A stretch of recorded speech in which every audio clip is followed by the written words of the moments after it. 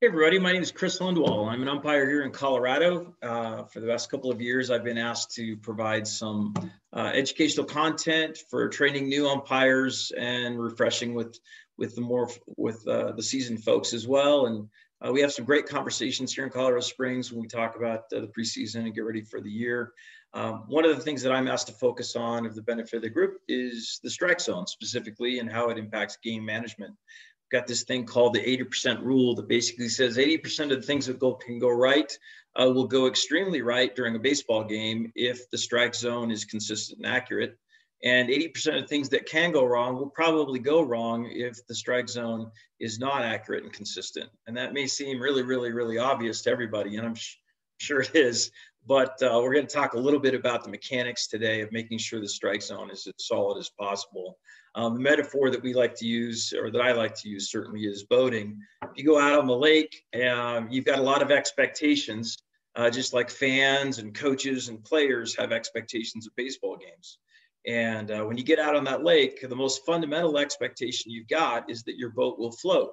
Everything you've got planned, from eating lunch on the boat to tanning on the boat to water skiing behind the boat or just kicking back on the boat, is fundamentally tied to one fundamental presumption about the boat floating.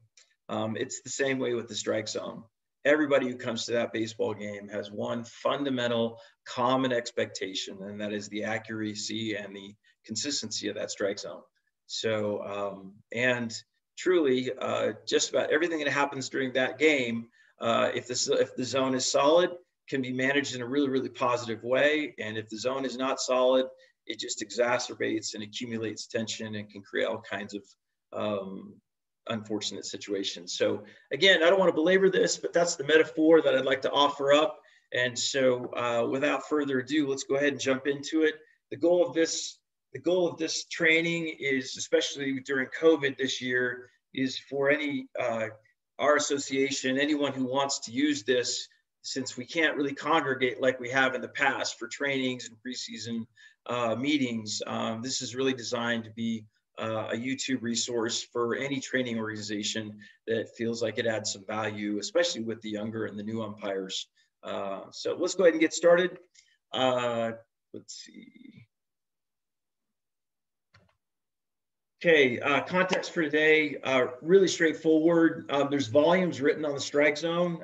There's better content out there for sure. This is fairly amateur, to be sure, but it's got good intentions, and if it adds value, then it's met its objective. My background, really briefly, is about 11 umpiring seasons. Had the opportunity to go to some awesome schools and to learn from just some amazing umpires at all levels. And but really, the goal here today is educational. If you enjoy improving and this helps, then we've met our goal.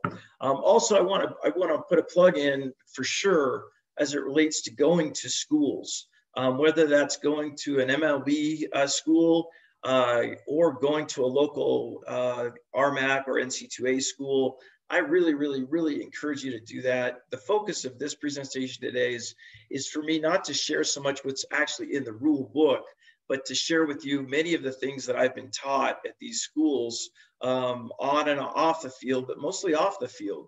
Conversations, tips, recommendations, again, game management type of encouragement that really, really has helped me throughout the years and just made me enjoy the game and enjoy umpiring much, much more. So I would really encourage you. There's a couple here that are listed that you can take a look at. There's more online. Here in Colorado, RMAC puts on a great clinic in August, September usually, and I just recommend that you spend the money, invest in it as quickly as you can. Especially try not to get to year 3 before you go to at least one school. If your experience is even similar to mine, you're gonna hit year 3 or 4 as an umpire, and you're doing a lot of games, and you're gonna get to that point where you have several mentors and you go to different games and get paired up with different partners, and you're going to start to get just a ton of different opinions, and you're really not going to know what true north is, even though you've got a rule book, etc. So at that point, you kind of want to attenuate or address that frustration by just going to school and figuring out what your own true north is. Find out from the pros and from the NC2A experts, what they recommend and why, And that will get you settled in your own mind about where you want to go with your umpiring, and specifically about what you want to, how you want to address specific situations, specific topics. But it's really, really, really important, in my opinion, that you find your own umpiring voice before you kind of start to face that wall of conflicting opinions and confusion, if you will, by asking maybe a few too many people for too many opinions. Take that for what it's worth. The other thing I would say is invest in your equipment. I came across Force 3 Pro gear when I went to pro school in 2013, I believe it was. And I just can't tell you how valuable this equipment is. It is superior in terms of technology. It's safer, it's easier to use. The mask has the suspension system built into it. The chest has Kevlar. I've had the opportunity to do, like I said, everything from Little League in the early days to high school to college level ball. And I just can't even tell you how valuable investing a little bit of extra money into these Force 3 products is. It literally makes a massive difference in terms of longevity and safety, in my opinion. And I just can't recommend it highly enough. As far as game management pillars go, there's 4 things that I've looked at over the years that have really, really helped me kind of get my head around what makes a really, really good game from an umpire's perspective. And this is after studying, and this is after your pregame at the plate with the coaches. So again, just take this topically, but I've found that if you got confidence at the plate in terms of an accurate, consistent strike zone, and your communication has a tone that is responsible and affirmative, that just is an awesome pillar to build on. The second pillar is mobility on the bases. If you've got angle and distance illustrated on every play with mobility, it's just very, very difficult to miss calls or to frustrate anybody with the way you're conducting yourself out there. Timing on calls, again, composed, never rushed. When you go to school, and if you've been to some of the local schools or your association schools, pause, read, and react is just so important. It never gets old. It's always appropriate. So timing on calls makes a huge statement about game management and how qualified you are to be on that field that day. And then respect everybody. Be collegial, but not familial. What I mean by that is, again, in a COVID environment, this isn't going to sound right, but collegial to me is a handshake, and it's a professional type of relationship and distance and understanding. Familial is more like a big hug and high fives, and that being that close to people, players, coaches is not what's recommended, and it can really create some huge issues, obviously, from a game management perspective. So always being positive on the verbal side and positive on the body language side is a great way to illustrate your respect for the game and your respect for other people. So again, from a game management perspective, those are the 4 things. And if they go really well, it's probably going to create a great day, no matter what happens on the field. And these are the things that I've found before the game. If I focus on these, and then after the game, if I look at these 4 categories and kind of evaluate myself, it helps me try to improve every single game. Floating the boat first. So let's jump right into it. Confidence at the plate. So there's talking the talk and there's walking the walk. And I think that what I would recommend you consider is that when you're at the plate meeting, that's where you're talking the talk. We're being brief. We're talking about safety, ground rules, unique tournament rules that may apply. We're trying to be very, very succinct and clear. Here's, about time, about tempo, about where the balls are coming in, and the communications that we're going to allow and support. What I would say here is, if your tone at the plate is positive, constructive, and relatively brief, you're off to a really good start in terms of talking the talk and leading that into a place where you can walk the walk.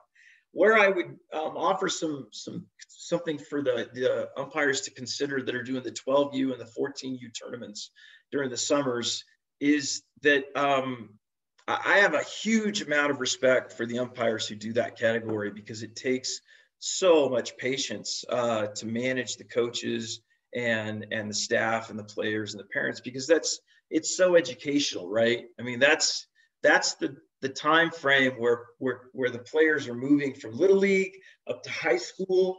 They're not aware of a lot of the rule changes. The parents, in most cases, are not aware of the rule changes. And unfortunately, the coaches aren't always aware of the rule changes. And it's just not the rule changes to consider. It's the decorum, it's the expectation.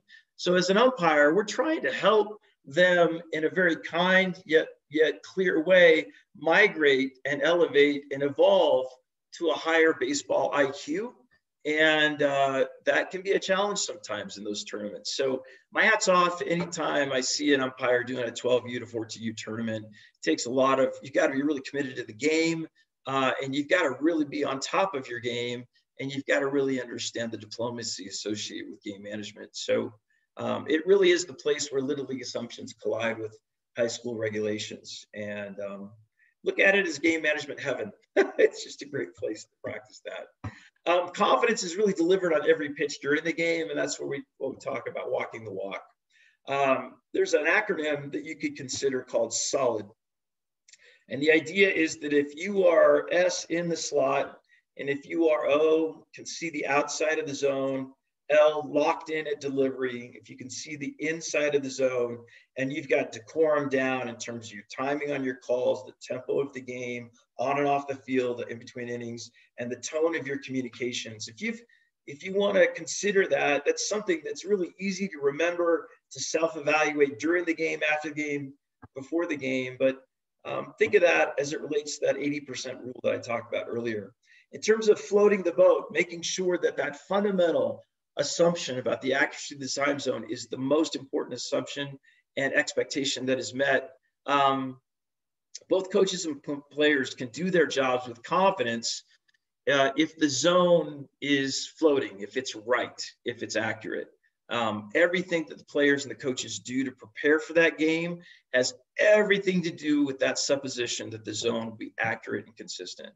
Confidence in your zone transfers to confidence in everything else that you do and your partner does for the duration of that game. So having a solid zone, again, stating the obvious, but here's a helpful acronym that really can break it down into 5 simple things that you can evaluate as you're moving through the game. If the zone is suspect, then that boat is going to start sinking, and game management's going to get really, really difficult. It's going to be an uphill climb. Coaches and players, from their perspective anyway, can't meet the most basic expectations about pitch selection. We know that coaches always tell, especially as the players get older, have an approach. Well, that's not just a phrase. That means something. It means that, number one, when their batter is up, they have spent hours and hours and hours in batting cages trying to teach their players to, number one, when they get up to the plate, the first mentality that they have is to hunt for a fastball. They want a straight fastball to hit.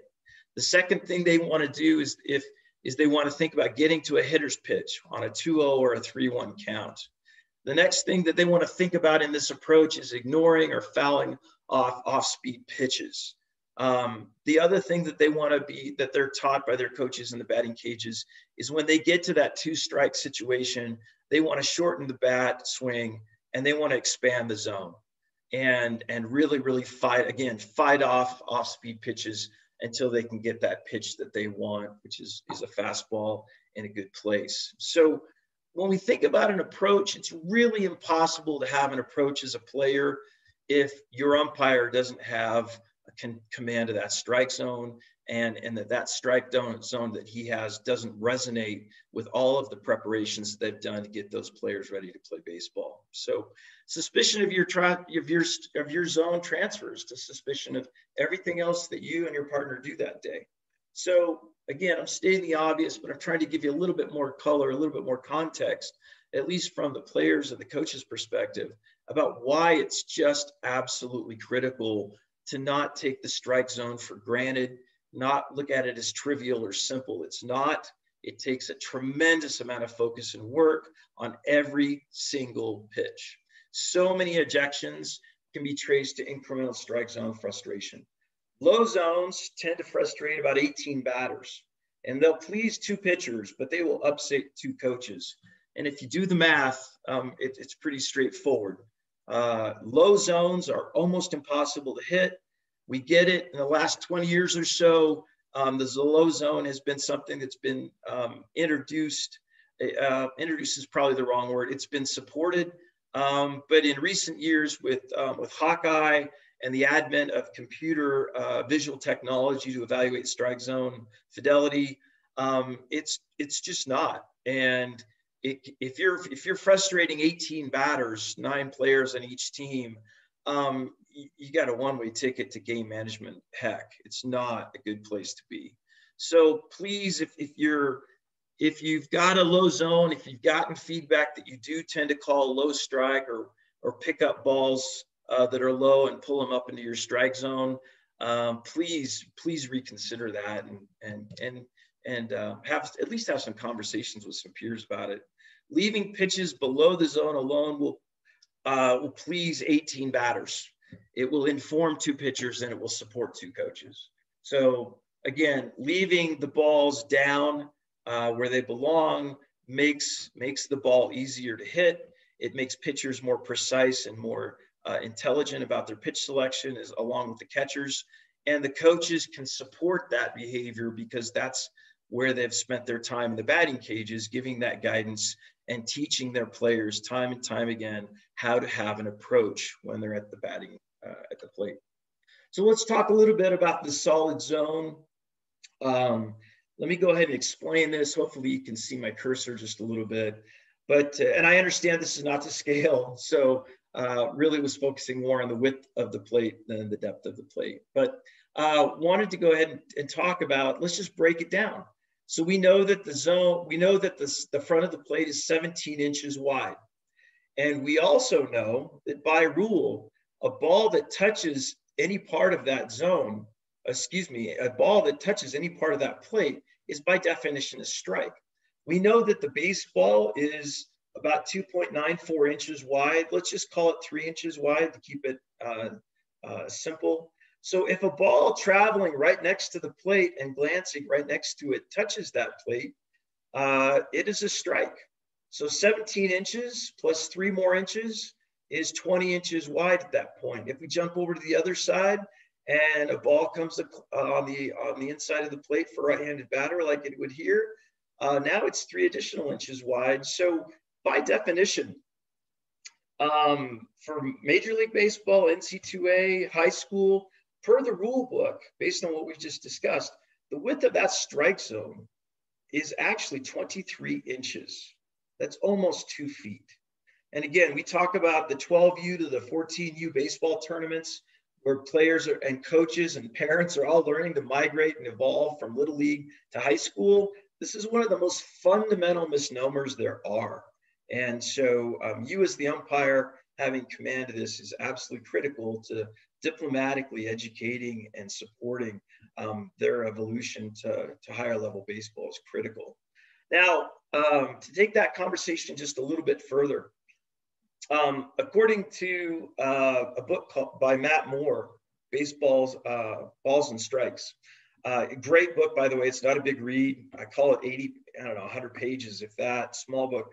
But he talks and explains that in the Major League Baseball arena, a Major League Baseball umpire is given a 2-inch buffer on each side of the zone. Again, remember the zone is 23 inches wide. So when they make a call on a pitch, they are not dinged if they miss it by less than 2 inches on either side. So if you want to look at it that way, the Major League Baseball acceptable zone is actually 27 inches wide. Now, as that relates to the river or the space between the batter's boxes, which are 29 inches apart, your Major League acceptable zone is only an inch more narrow than the river is wide. And I've always found this to be just the fascinating part of the discussion about this strike zone.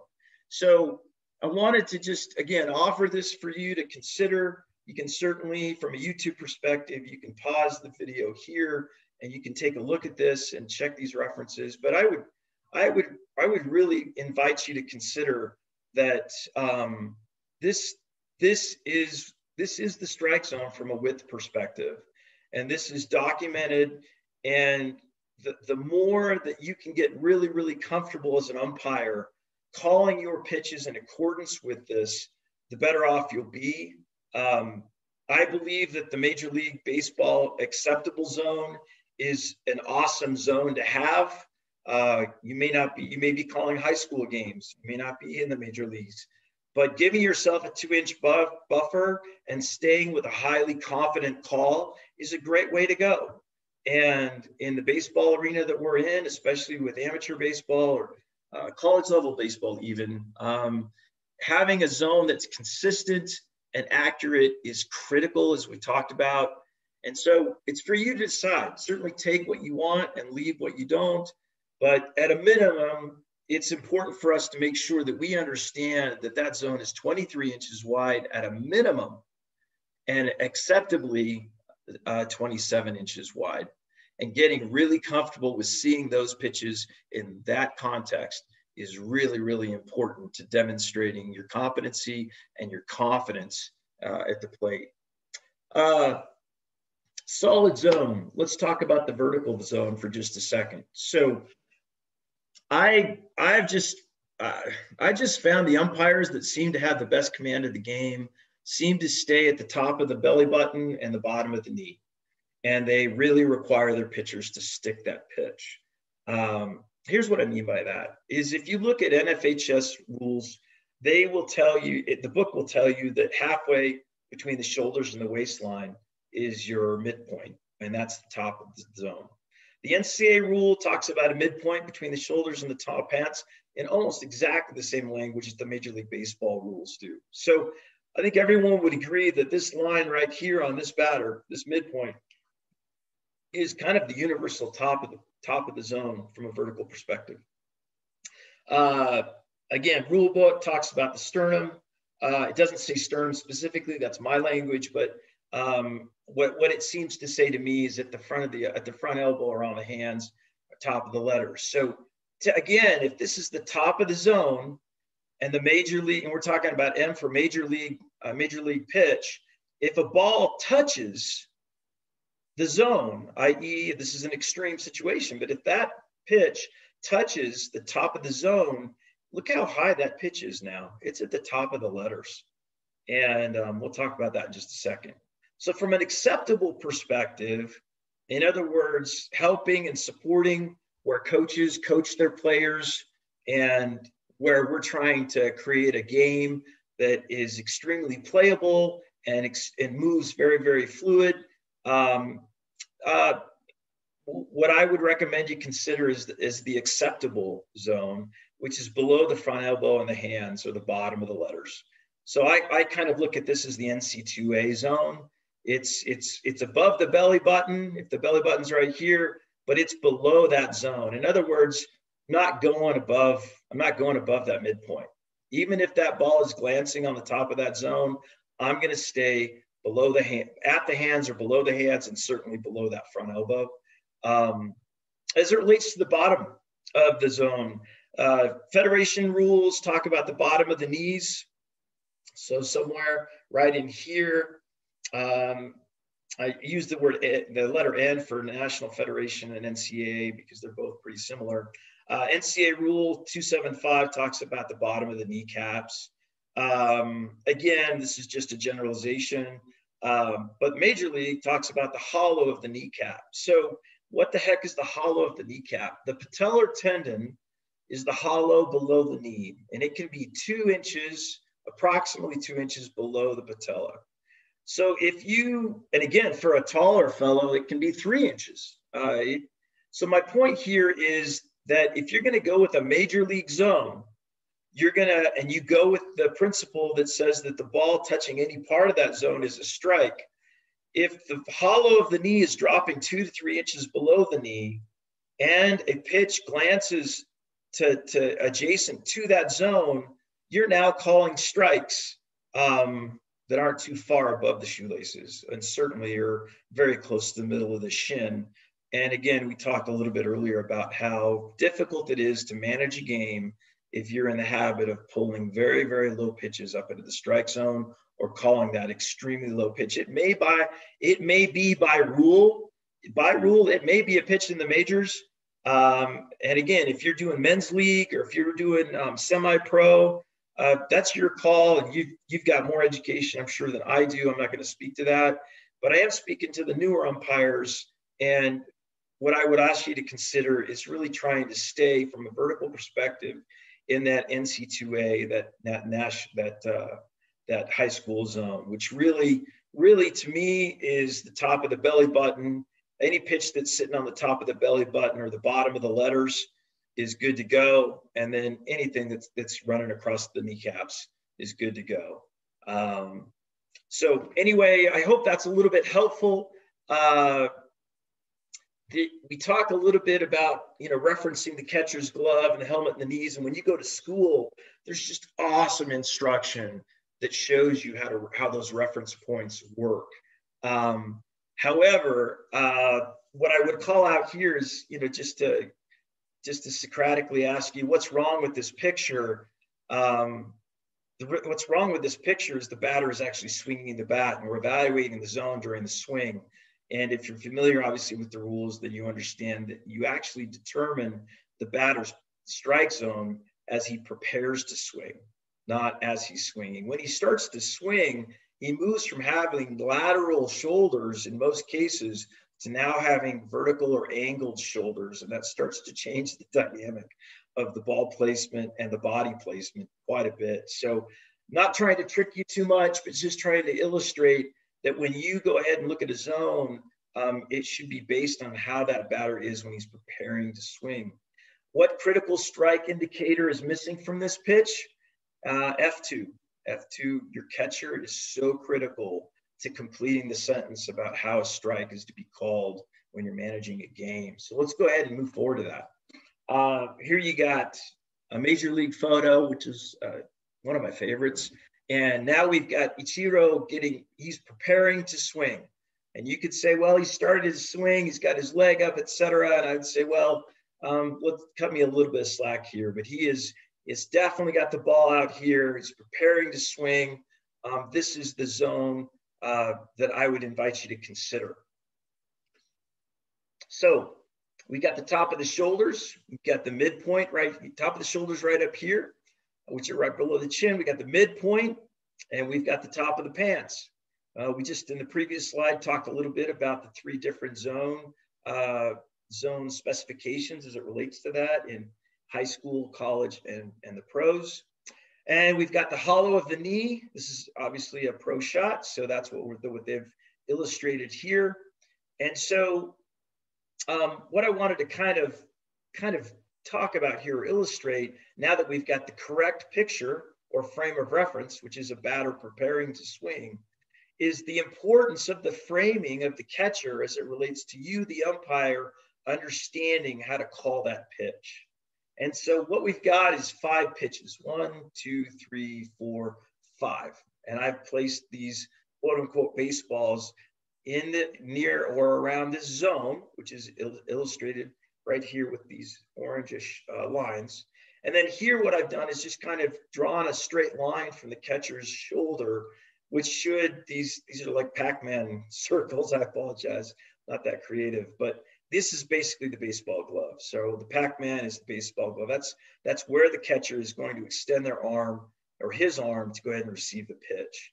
And so I would ask you the question, as you're looking at this, again, keeping in mind the rule, the strike zone shall be determined from the batter's stance as the batter is prepared to swing at a pitched ball, Federation Rule 235. So when we look at these pitches, again, just for fun, just for grins here, and again, if this was interactive and we were in a class, we'd get lots of different opinions on this, which is where all the fun is. But I would ask you to kind of consider these 5 pitches, keeping in mind that a Little League zone is armpits to knees. The NCAA high school zone is midpoint to knees, and Major League Baseball is midpoint to hollow. So again, let's go ahead and look at this let's talk about this in the context of high school. umpiring, because that's typically what this training is for, is high school umpires. So as it relates to pitch number one, would you call that a strike? And these arrows right here, these white arrows, are the continuation of the ball, obviously, to where it's received by the catcher. And again, we're assuming that the catcher is sticking his arm out there. He's going to give you a great look with an outstretched arm. He's going to stick it there for a half a second so you get a clear view. He's going to have a lateral glove.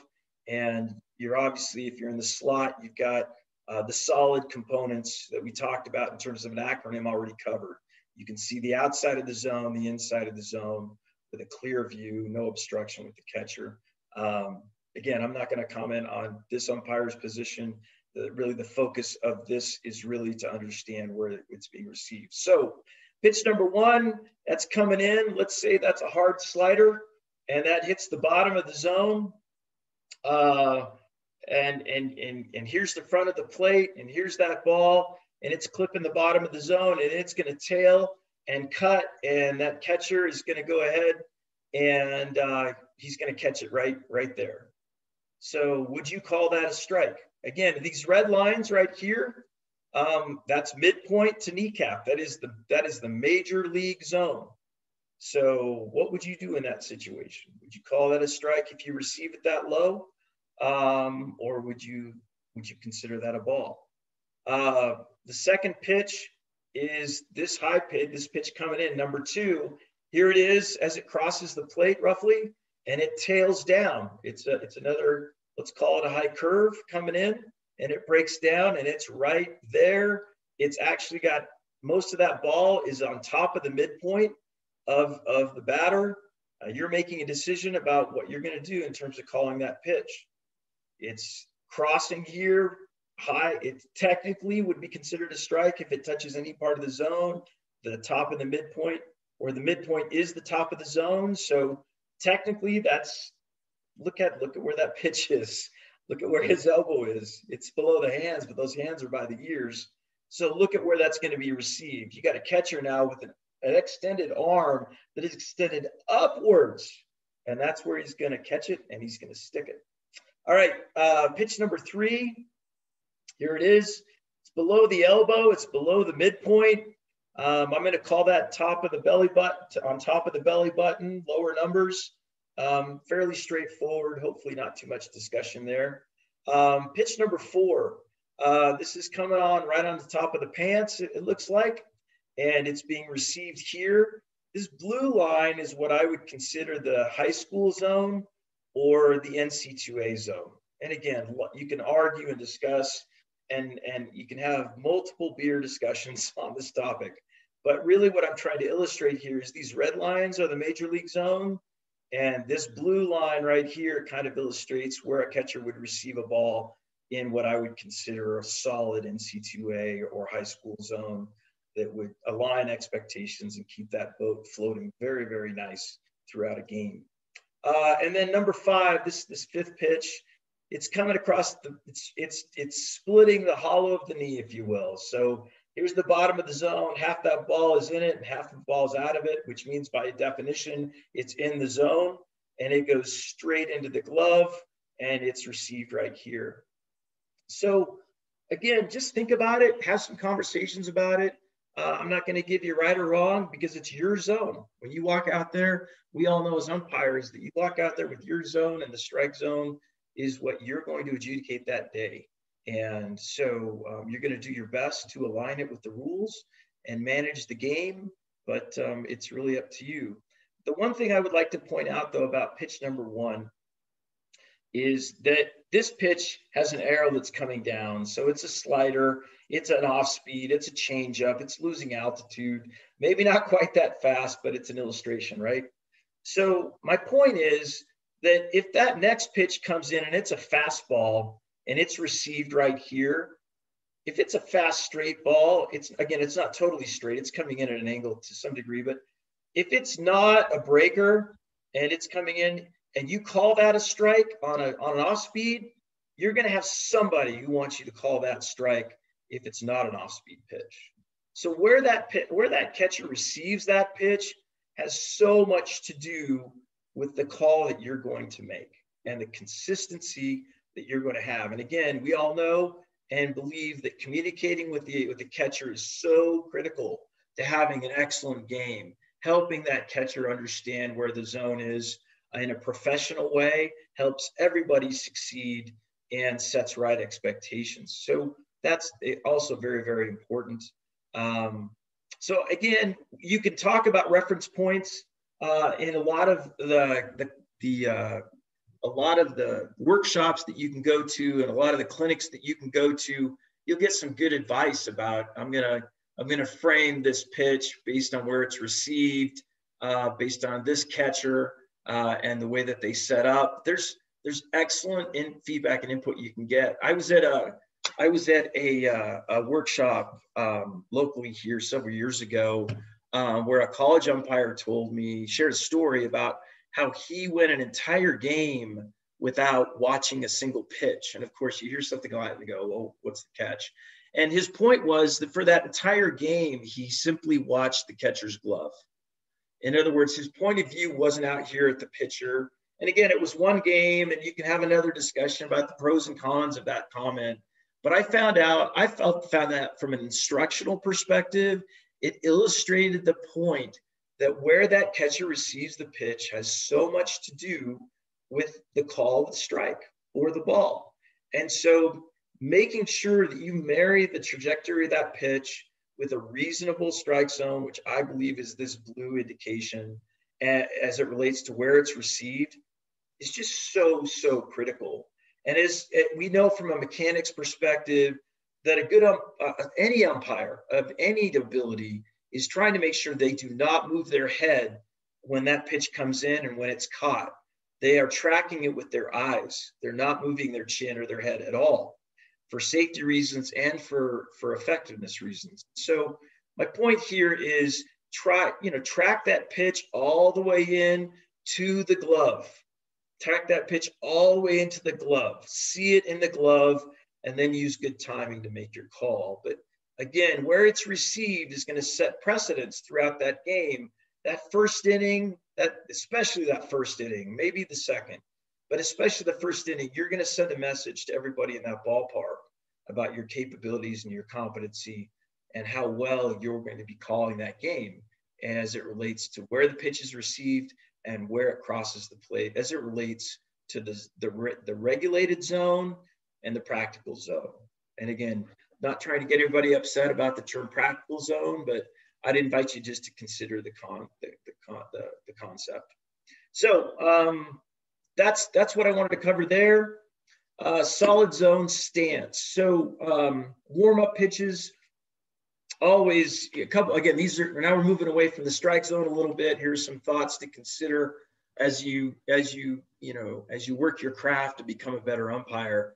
But number one is make sure that when the game starts that you're set and that you're looking at incoming pitches before the game starts. And again, I'm speaking to the younger umpires or the newer umpires there.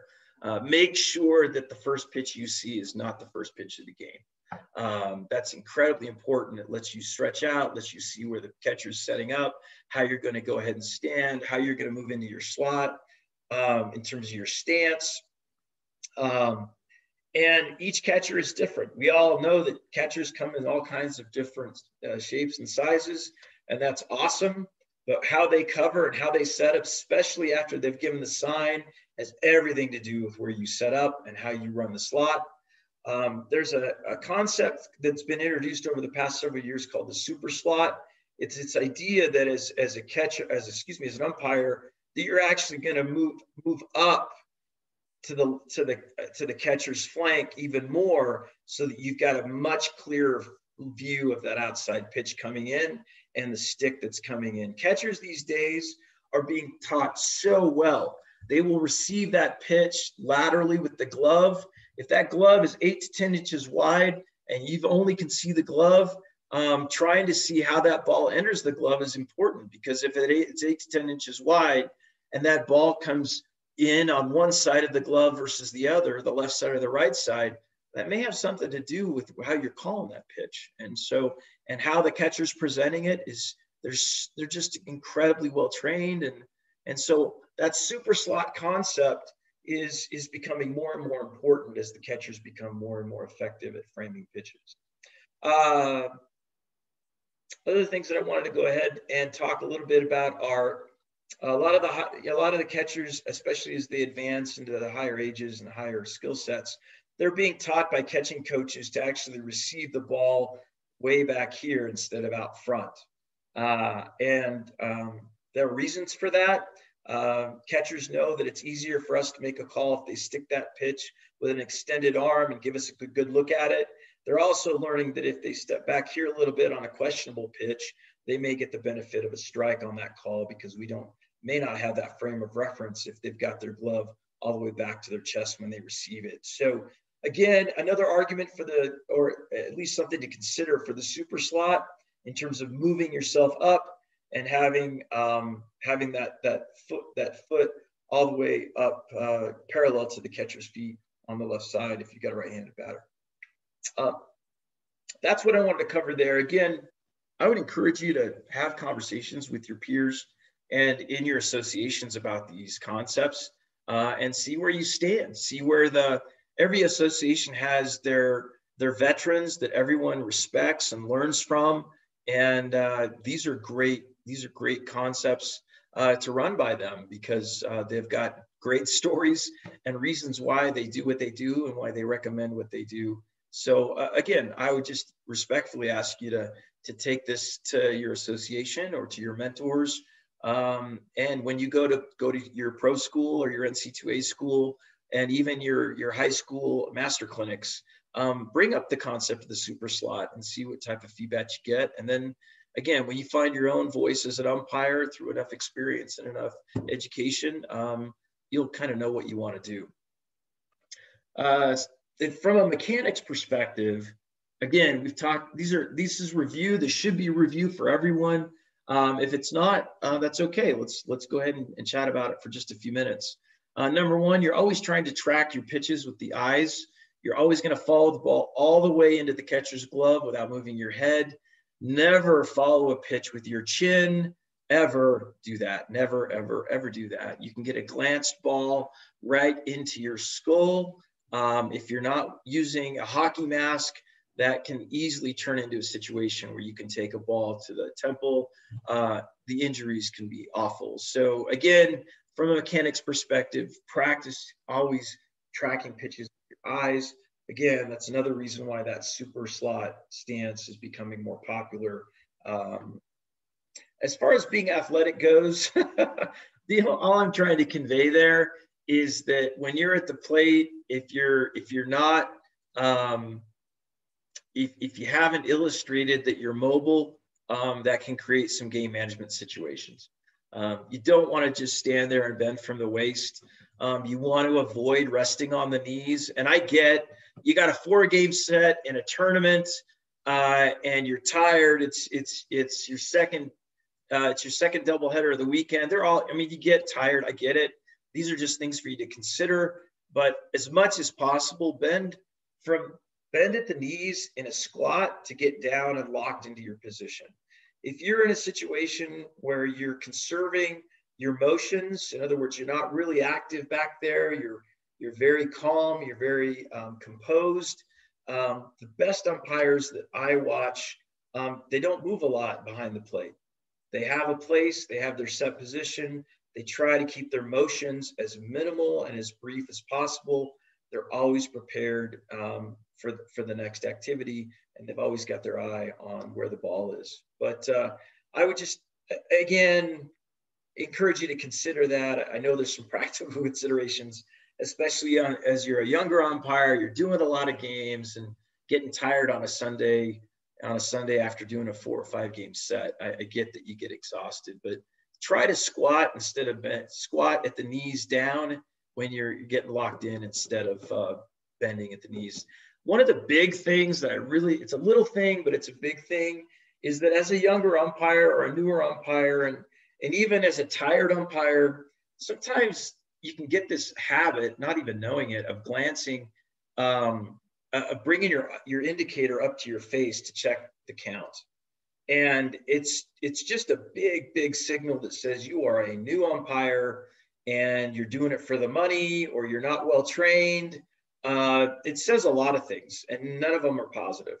So what we really recommend is that you keep that indicator in your left hand, of course, and that you never bring an indicator above your belt. So you've got it down next to your side. Again, you're using your eyes, not your chin. So all you're doing is if you need to check the count, you got the indicator in your left hand, you're just going to bring your hand out a little bit from your waist. You're going to glance down with your eyes, and you're going to check the count, and then you're going to get back to it. But please, if I could say anything here that makes a big difference in terms of the optics and how you're perceived as an umpire, and all kinds of assumptions that people make about your experience, do everything you can to, number one, always have the indicator in your left hand. Number two, never bring the indicator above your belt. Just cup the hand and glance down with your eyes. And if you're really good at it, you won't move your chin. You'll just track down to the indicator the way you would track down for an incoming ball. For those of you who may have be frustrated with the size of some of those indicators, the numbers are not very big, but there are Japanese indicators that you can purchase that are awesome. They have large displays. They have white backgrounds on black numbers. They're very, very easy to see. So I would really, another plug, if you will, for a product that can make your life easier. But Japanese indicators are extremely easy to use and easy to see. Verbalize the count. Again, I'm not going to spend too much time on this. You're going to go to schools. You've got mentors. There's some standard guidance. One of those is that never's a bad word to use. I apologize, but in most cases, you don't want to start calling the count until you've got two of something, 2 balls or 2 strikes. However, back to the word never say the words full count. Just say 3 balls, 2 strikes, and only signal to the pitcher. Do not signal to dugouts. Again, younger umpires, you're doing JV games, you're doing C squad freshman games, or you're doing tournament games for the 14U, 15U group. Just get in the habit now of doing what you're going to do when you are a varsity high school umpire, or a collegiate umpire, or a pro umpire someday. Just get those habits down now, and some of those important habits are making sure you only verbalize certain things, and that you don't become a concierge umpire. Don't be that umpire that's flashing the count to both dugouts. Don't be that guy, because you're going to make it. If you set that standard, which is a very low standard, during a game, and you've got a double header, when your partner goes back to do the plate and does it the right way, that's the right thing for him to do. But you're going to set an expectation with those folks, and they're going to, if you haven't set the correct expectation with them, they're going to expect that umpire to actually not do the right thing. So please consider that. It's a really big deal. The other thing is, as a younger umpire, you may have a tendency, for whatever reason, to listen to coaches. Let's say you're a very hospitable umpire, and you're there because you love the kids and you love the game, and you don't have big aspirations, and you just want to make everybody happy. And so you got those coaches that were little league coaches that haven't been evolving very well as they've gotten to the lower high school ranks. And any call that they don't like that you've made, they want you to get help on because they don't agree with it. You go down that path, you're in big trouble. Keep in mind, the places where you are to get help are very, very specific. Okay. And so just be very, very clear on that. You've got a ball check swing, and you've got a pulled foot at first base. Those are the 2 places where you are required to get help. If you are asked to get help. But other places, is there good judgment? Sure, there's good judgment. If you are in a place where you don't have the right angle, and if you don't have the right distance, and you are in a varsity level or a collegiate level game, and that coach will know that you don't have the right distance or the right angle for that call, that's a good time to go ahead and be accountable for the fact that for whatever reason, you didn't have the vantage that you wanted or should have had, that's a good place to go ahead and consider getting help.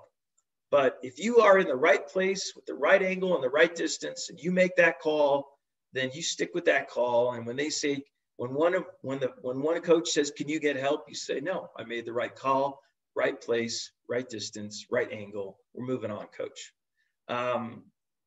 So again, some things for you to consider. The catcher's tells. If you're solid, in other words, we talked a little bit about what the solid acronym stands for, and you lose sight of the catcher's glove at the catch, if it's gone from your field of view, then generally speaking, that's a ball.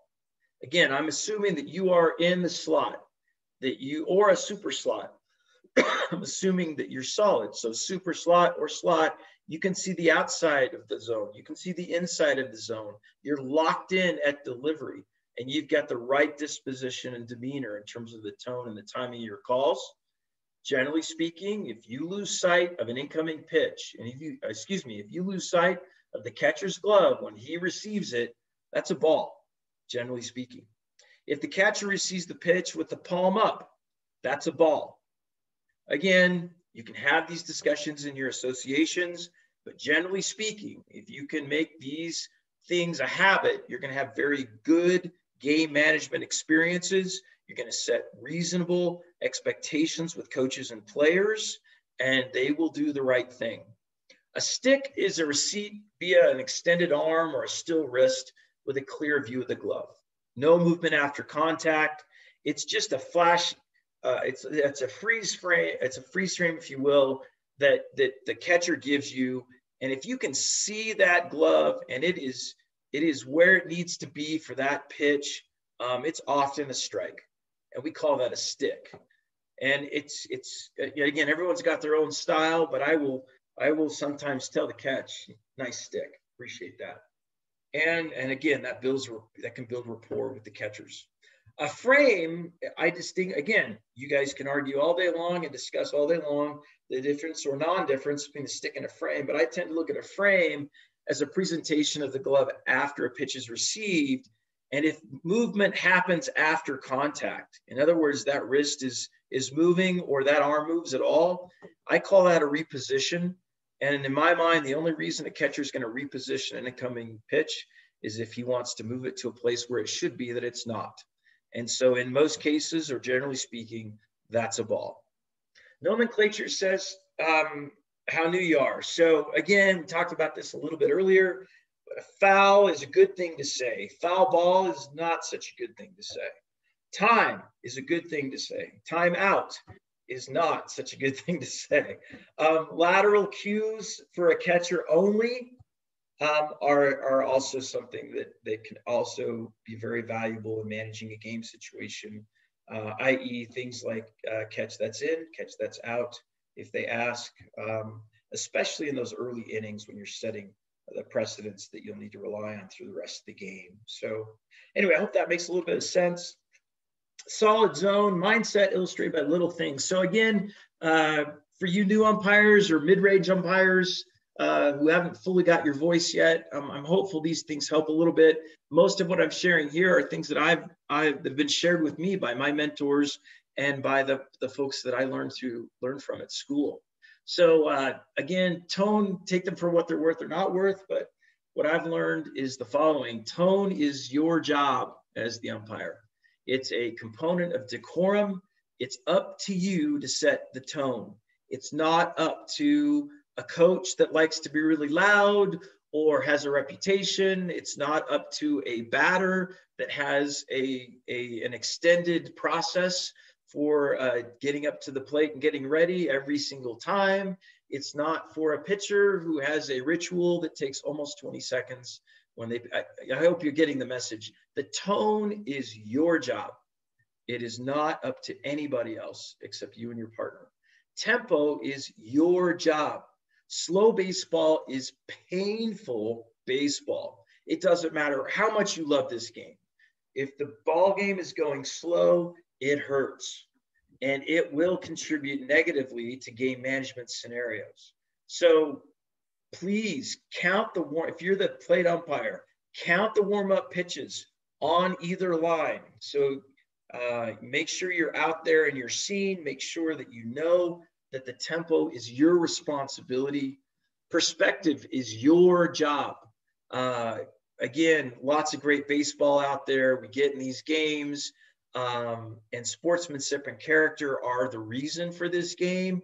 But that's a little bit of a naive statement. I totally get it. In some of these big games, you've got a lot of players and coaches that have worked very hard to get where they're at. They're at a different level, and they are trying to illustrate that, and they are trying to master their craft because they have a right to a bigger future of baseball. Get it, get it, get it. However, at the end of the day, it is a baseball game, and the perspective that you're able to offer through your decorum to coaches and players, through your tone and your tempo, is critical. If it starts to be more than a game, if it starts to be more important than anything else, if you start to feel yourself believing that this game is the end all be all, then check yourself, because you're there to offer a perspective that everyone is going to feed off of. One of the phrases that I've used in the past when I've got a situation where a parent or a coach is starting to move in a direction that may be not healthy for that game is I'll just say, listen, we're not in Afghanistan today, thank God. We're here playing a baseball game, and it isn't a beautiful thing. Let's go ahead and play baseball, shall we? And that, again, I'm not saying that's your line or your way of approaching it, but that's a way that I, living here in Colorado, near Colorado Springs, in a very, in a place where respect for the armed forces is very, very common. That's a message that I can share with folks to try to bring perspective back to where we're at and let us continue to play the game in a way that we're all proud of. The strike zone is your strike zone. When you bring it to the game, it's yours. And so, and I know to some that may sound like I'm stating the obvious, but it's so important from a conviction perspective that you believe in your zone. You cannot be asking yourself if something is a strike or a zone when you get there. You have to know what your strikes look like. You have to know what your balls look like. You have to know how your zone is constructed. And you got to make that call with conviction. And if you're in a situation as you move up in the ranks in your umpiring career, it is absolutely critical that you move with that level of conviction with your strike zone. I'm not saying that your strike zone is right or wrong. I'm not saying there aren't some things that you can work on. God, we can all work on that low outside fastball or slider on the edge of the plate. We can all work on that. We will always work on that. Major League umpires miss 11% of the pitches during a given game. My understanding is there's only 2 that have achieved single game 99% accuracy. And one is Mr. West, for those of you who may or may not be fans of Mr. West, but he's one of them. He's that good. So, and he's been that good. But I just want to call out that you've got to believe in your zone, and it's just critical to your tone and your tenor. Never entertain, just officiate. I won't go into that too much, but as you move from officiating little league games to high school games, there are some umpires out there who tend to want to, for whatever reason, have some jokes and have some laughs. And I would suggest respectfully that if that's going to be left anywhere, it just has to be left at the little league level. And you can say, well, it shouldn't even be there. And I would say, well, at that level, it's a game and you should be having a lot of fun and it should just be a blast. It should just, Little League baseball should be a ton of fun, and umpires that people feel, comfortable around and appreciate and have a sense of humor and are approachable. Those are awesome traits. However, as you start to move up and you get into those situations where you've got a higher level of skill and a lot higher expectations, got to kind of leave that behind is what I would offer to you.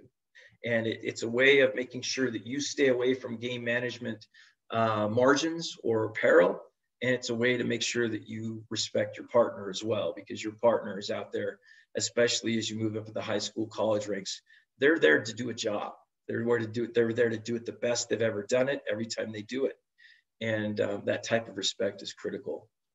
Every pitch is a strike. This is something that's over the last couple of years, this has come into a discussion point, which is fine, but it's been taught in pro school and college schools, NC2A schools, for several years. The idea here is that every pitch, before it leaves the hand of the pitcher, is a strike, and it has to prove otherwise. Again, old school, yes. Is it coming into some criticism? Sure it is. That's good. This type of debate is great for the game. But I have found it to be incredibly valuable to me in helping me find my own umpire voice. And I've found it to be very valuable in the mentors and the umpires that I watch and that I follow and try to be like. If you know in your mind that this is a strike until it proves otherwise, your brain is looking for a way to disprove. It's looking for one indicator that tells it that it is not a strike. If you take a mental approach that the pitch could be a ball or a strike, then your brain is asking the question, which is it? If you take every pitch as a strike before it's thrown, your brain is simply trying to say, is it not? Those two mental processes are different. And one, in my opinion, is much more simple to administrate than the other. And I'll just leave it at that. Identify and address behavioral issues before the second inning ends. Again, from a game management perspective, you want to be communicating to the coaches in person and proximity.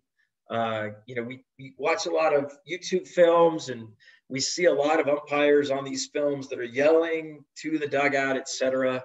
I'm not here to criticize them at all.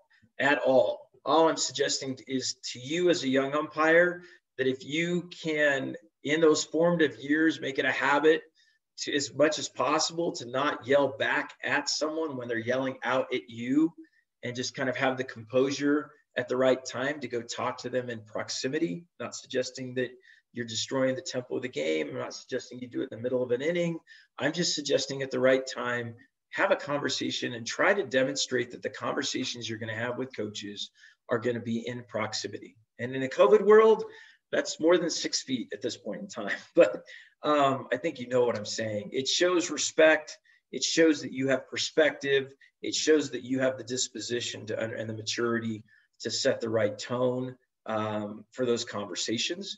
And it indicates to the coach that both coaches that if they want to talk to you, they're welcome to come approach you, and that you'll talk to them in proximity, and that you're really not interested in a yelling situation. You want to communicate with the pitcher via the catcher calmly and positively. I'd really encourage you not to communicate with pitchers. And again, you're walking out, home runs hit, you walk out, you give them a ball, and you turn around and go back to the plate. I get that there are different situations. Those of you who are veteran umpires, everybody knows that. What I'm trying to say as a guiding principle is that when you're doing a game behind the plate, if you have something to say to a pitcher in any way, shape, or form, number one, it should go to the coach if you've got to say it first. And if you're going to say something, say it to the catcher. So an example of that might be early in the game, a pitcher tries out a new set position, and he's really, really quick with that release. And, mentioning to the catcher just underneath your mask, hey, catcher, I need your pitcher to come set. Something like that. And again, you do it for both sides. And, but it's a way to convey information that positively affects the game. It's not unfair. In my opinion, it's not unfair. And you could argue, wait a second, at certain levels, they have to know that. And you're right. At certain levels, they do. But if you are doing high school games and you're in a situation where there are some developing pitchers coming up, and it's not a league game, it's a it's just maybe it's a tournament game or it's a traveling game, you make the call. But what I'm really trying to say is, don't talk to the pitcher. If you're going to say anything, say it to the coach or say it to the catcher. and just be very constructive and very discreet. Third thing, escalations don't need to escalate emotionally. So really the message here is just because a situation is getting worse doesn't mean you need to emotionally elevate. In fact, you want to probably move in the opposite direction. Is that stating the obvious? Yes, it is. Is it hard to do? Yes, it's very hard to do. But I just want to state for the record that just because a coach may be in a situation that they're getting upset, or a player's getting upset, whatever, or a fan, whatever it is, your emotions can remain completely calm. Your heart rate can remain completely calm. It takes some work, but you can do it. And that high bar is something that's worth trying to achieve, because it will demonstrate that you are well beyond your years in your umpiring IQ. Remember, time is granted. Again, this is for the newer umpires, or some of the mid-range umpires who you're just looking for a review, but time is never demanded, it is granted after it is requested and after you determine the play is over. Don't get wrapped around the axle on this. Coach says, hey, Blue, time. That's their way of asking. You get it. You can read the body language. We've got good demeanor. You got a good feeling on the field. But when you've got a situation where coaches start to believe that they're in charge of the game, it's important that you and your partner or partners consistently demonstrate that time is to be granted. And that's not an ego thing. It's a technical regulatory safety thing. You have to be sure that the play is over and that it is sufficiently over for you to grant time and allow something else to take place. You are only required to ask a partner for help on a check swing ball or pulled foot. We've already talked about that. And you're extremely smart if you get help, if you make a call with a compromised angle or distance. So again, I would really encourage you to consider that. Develop a zone that coaches and players recognize and respect. You're not creating a zone for them, but you are creating your zone that to be recognized and relied on by them. Big, big, big deal. If you create a zone that is extremely different, even though it's technically correct, you will have a very difficult situation, especially if you're doing it in the amateur levels, the high school levels, and some of the college, club games and men's league type games, semi-pro games that are not being recorded. If you don't have a hawk eye on your zone or an instant replay, it's really important that your performance at the plate is extremely acceptable. And I use that word intentionally. So in this training, I've talked a little bit about the rule book zone, and I've talked about the acceptable zone. And so what I would encourage you to consider as you find your own zone and your own voice behind the plate is that nothing too high and nothing too low is an acceptable way to approach it. And if you want to reference back to the previous slides to get a better understanding of that, please do. However, it's on the horizontal side, I would say that the major league zone is the max and nothing more. So what I mean by that is we talked a little bit about the width of the 27-inch wide major league zone. As you start to move up, those games where you start to move from, let's say, a JV or a C squad game or 15U up to, you start to get those 17U games and you start to move up into those varsity games, you're going to start to see pitchers that are extremely good. And you're going to start to see catchers that are extremely good. And they are going to try and move you to where they want those strikes to be called that are actually balls. They're going to try to move you outside of that 27-inch zone. And it's very, very important that you draw a Maginot line as it relates to that major league zone, if that's what you're going to call. If you're going to call the NC2A, if you're going to call the 23-inch zone without the 2-inch buffer, awesome, that's great. But the main thing I would encourage you to understand is if as you rise in the ranks, you're going to come across pitches because of awesome receiving and pitching that at times will move you out of that 23-inch zone. And that's why that 2-inch buffer is really important. You're not at the major leagues. You're not watching an 89-mile-an-hour cutter. You're not watching a 97-mile-an-hour fastball. You're not seeing that stuff that they get paid so much money to and spend so much time watching. You are in your own evolution, and during that evolution, it's really important in your own mind that you're not allowing, as you're moving up, pitchers and catchers to move you outside of an acceptable zone. Don't beat yourself up when you make a mistake. Just please be aware that your zone is your zone, and that's the way it's going to be for that game. On a 3-2 count, this is where you really want to be inside the head of the coaches. And again, you're anticipating, but you're not deciding. You want to be aware of what's possible or likely to happen. The more you get into reps and cycles, especially at a higher level, when you're doing a lot of varsity high-end games, if you're starting to do college level stuff, you're going to start to see patterns that are just inspiring. You're going to see skills that amaze, and you're going to see that your responsibility as umpire is much more than you may have imagined. So what I mean by that is have an understanding of the psyche of the coaches in certain situations, especially on a 3-2 count.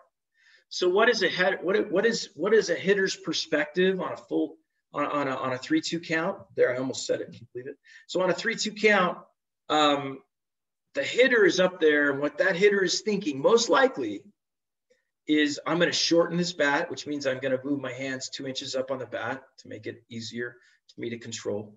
I'm going to expand that zone.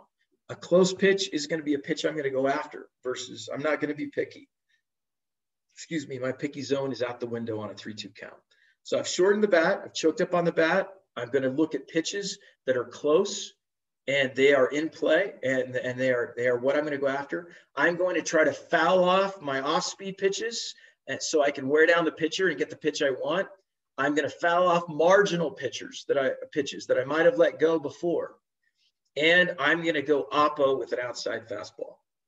So if you as the umpire know that that's probably the way the hitter's looking at this situation, you're in a much better position to call that pitch. You understand the dynamics. You understand what people are trying to accomplish. You're not putting yourself in a trap. You're not saying this is absolutely what they're thinking, but you're in a position where you can anticipate and understand. And if that's the situation, you can adapt it to what that pitcher has to offer. If you've got a pitcher that's got an unhittable slider, you just got to be aware of that. If you've got a pitcher that's got a sidewinder release with a ball that elevates and tends to tail on a 2 or a 4-seam throw up or out, and it's a 3-2 count, you want to be anticipating the outside of that corner. You want to be anticipating somebody who has a hard fastball to maybe come inside before they set up that outside pitch, or vice versa.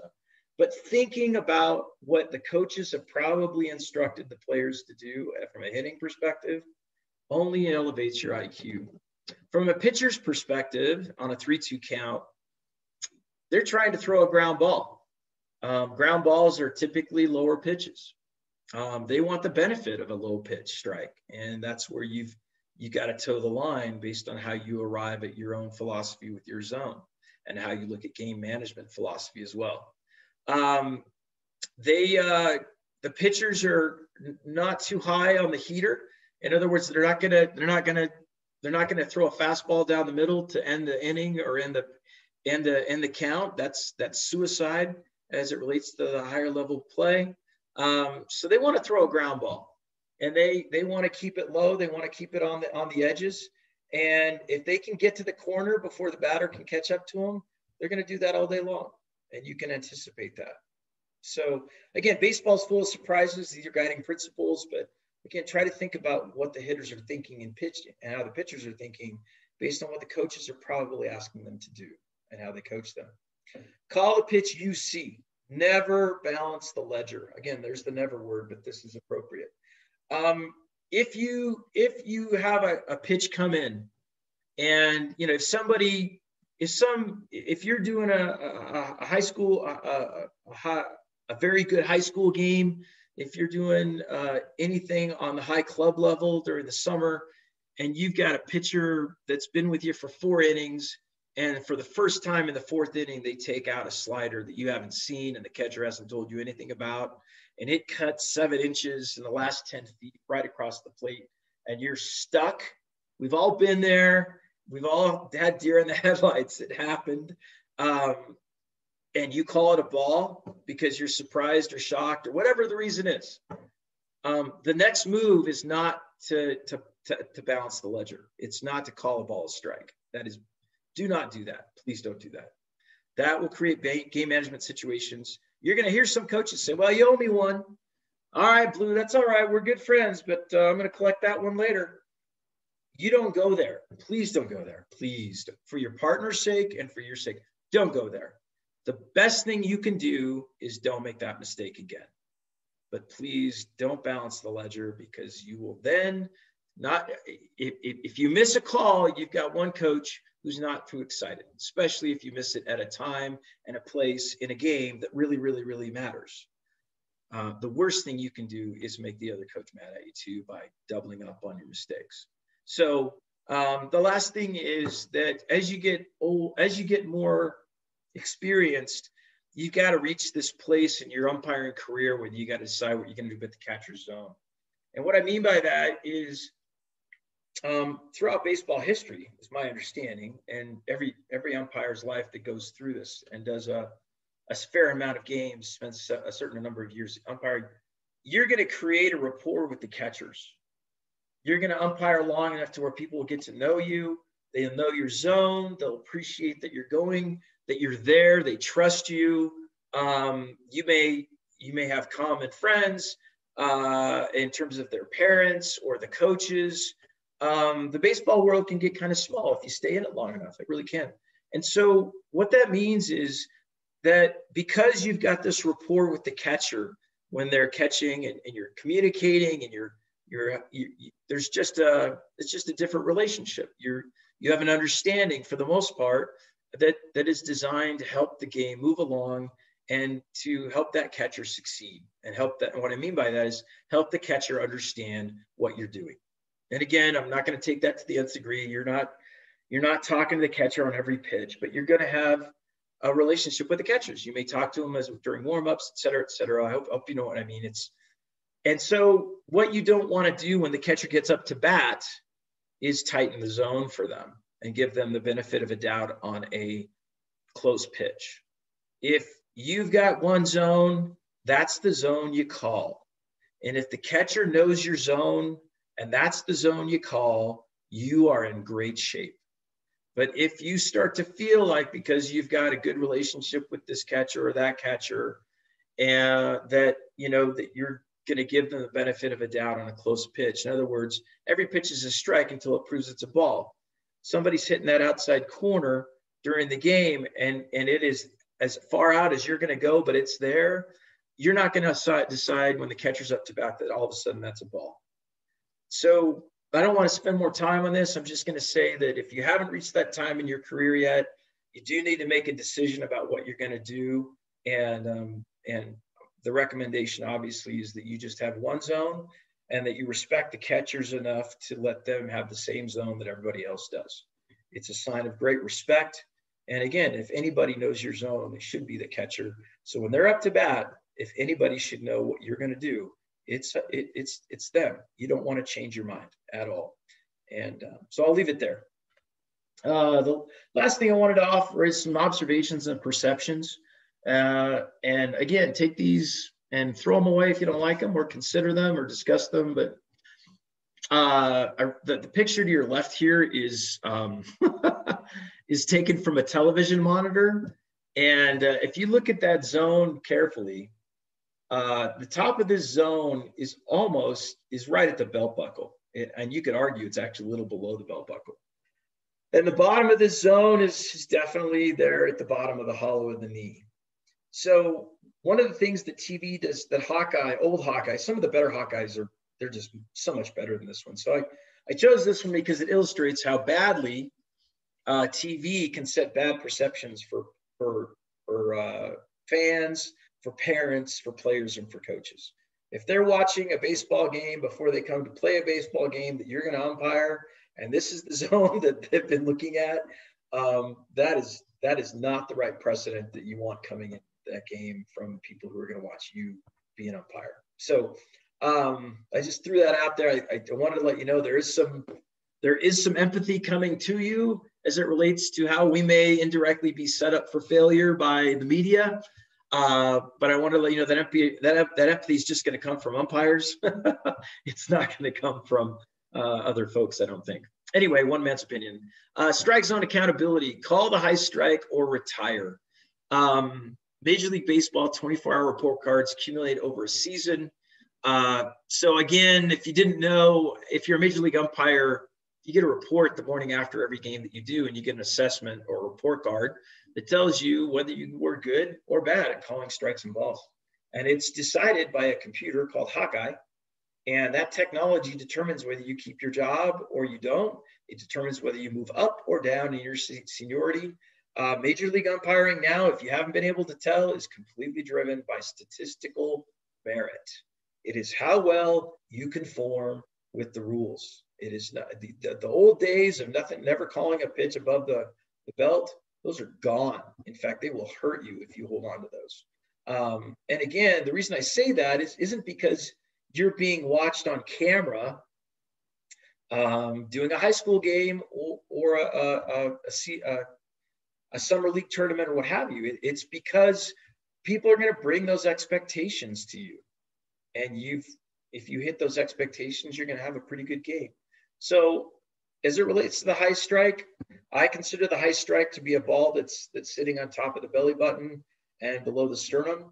Again, you can consider it what you like, but if you don't call the high strike, at some point you're probably and you keep wanting to umpire more games. If you fail to call the high strike, you'll probably run into a situation where you won't get asked back, because people are but especially at the collegiate level, people understand, coaches and umpires understand, you call the high strike. That's just what you do.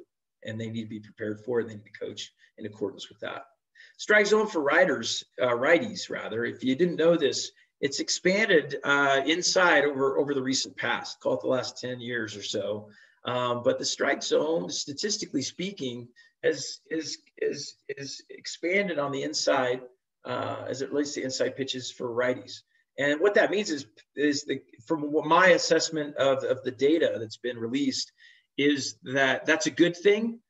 In the past, inside strikes on righties were not being called, but the advent of Hawkeye has really changed that. So calling the inside strike is becoming more and more common. And if you want to be ahead of the curve a little bit, you can be aggressive there, and that's okay. Strike zone for lefties this is the opposite story for them.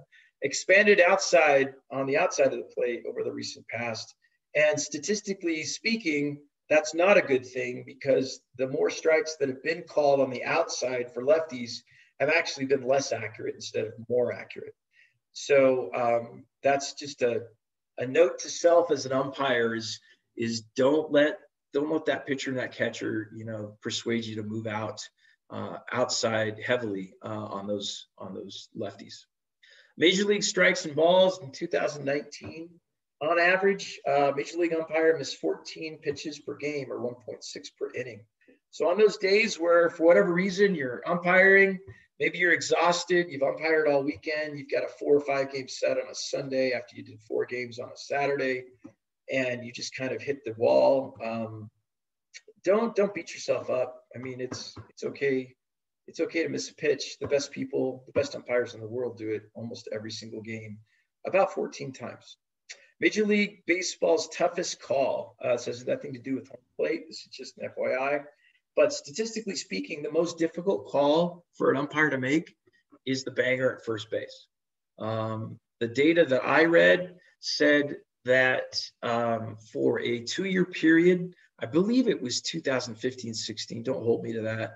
My point, though, is that bangers at first in the major leagues that were challenged were overturned 49% of the time. So if base umpires, again, they got multiple umpires, right? You got 6 umpires in a Major League Baseball game, minimum of 4. And you got 1 umpire at first, that's their job.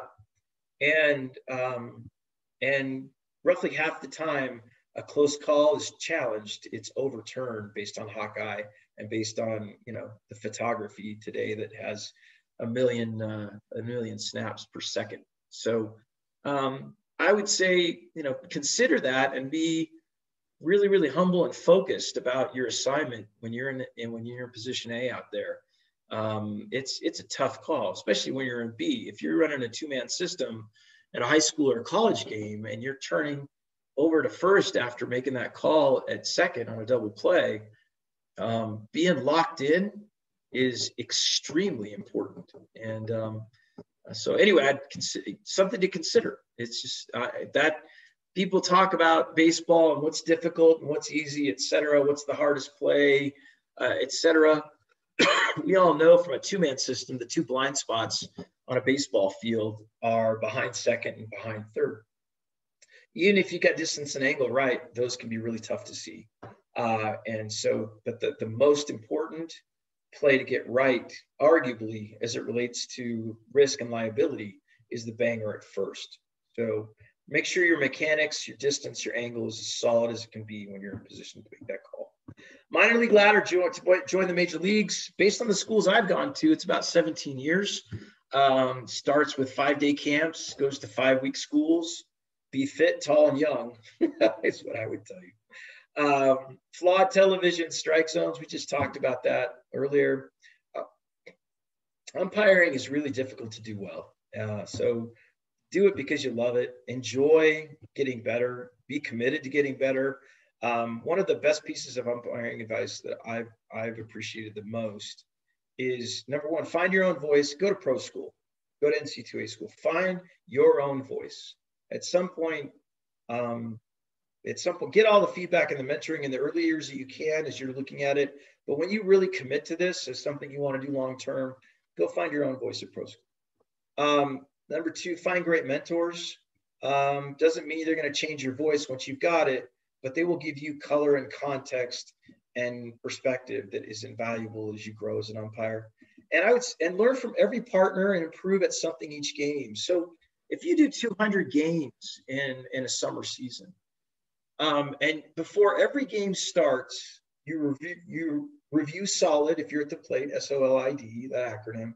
But if you choose one thing that you're going to improve on, whether it's, if you're at the plate, maybe it's you're going to improve on timing plays. Maybe you're going to make sure you stay at the point of the plate as plays develop with 2 outs. Maybe you're going to work on your timing in terms of what you go out. Maybe you're going to work on, the 4 components that go into deciding whether you go out to check on a fly ball. Maybe you're going to work on making sure that you see a legal slide on a double. There's a million things to decide that you're going to focus on. But honestly, if you focus on one thing that you're going to get better at in one game, and you have 200 games, you're going to be better at 200 things at the end of that season. That's mind-boggling, and that's huge improvement. So the numbers are in your favor as it relates to becoming a better umpire if you take the mental approach and if you can kind of hit some basic principles. So anyway, I hope this has been helpful. Probably went a bit longer than I wanted it to, but